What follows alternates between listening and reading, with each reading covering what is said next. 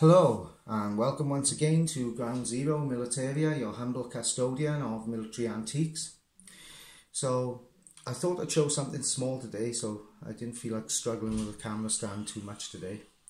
So this is a World War II German M43 field cap insignia.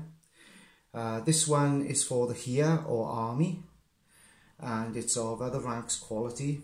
It consists of a Reichsadler or National Eagle clutching a wreath and the swastika of the Nazi Party with the national tricolour cockade below.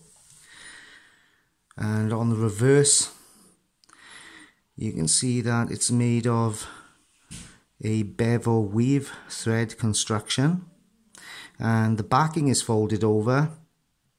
So this one has actually been worn on a field cap. This is a used example.